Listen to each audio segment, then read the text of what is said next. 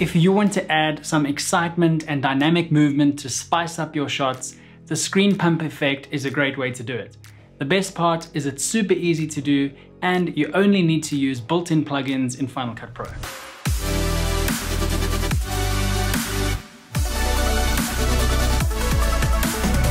I've already put my edit together to a music track, and the first thing you're going to want to do is to identify the beats in the music where you'd like the effect to happen. You can do that by navigating through the track using your left and right arrow keys to find the beat, and with the track selected, hit M to create a marker.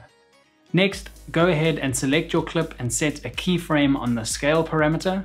Move backwards 2 frames using the left arrow key and set another keyframe.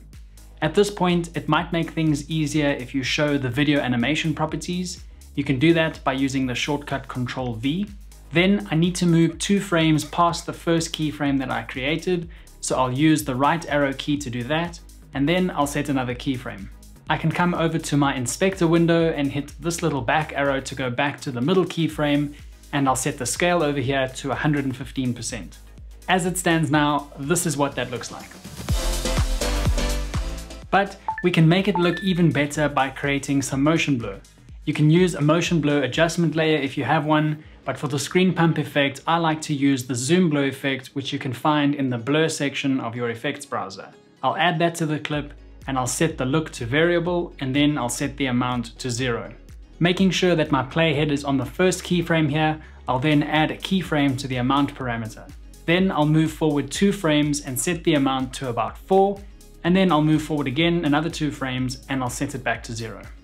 Now, instead of having to redo these steps every time you want to create the screen pump effect, you can copy and paste these keyframes. Click on the first scale keyframe and shift click on the last one.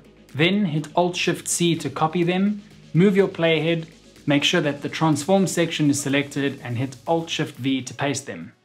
You can do that as many times as you like for the different beats where you want the screen pump effect to take place, and if they don't quite line up, you can select the keyframes and move them into place.